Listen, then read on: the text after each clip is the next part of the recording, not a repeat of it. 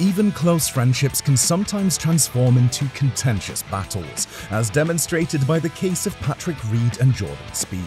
The two American golfers were once considered an unstoppable force in team events, finding tremendous success in 2014 at the Gleneagles Ryder Cup and again at Hazeltine in 2016.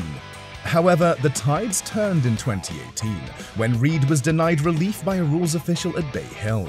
He grumbled, "I guess my name needs to be Jordan Spieth."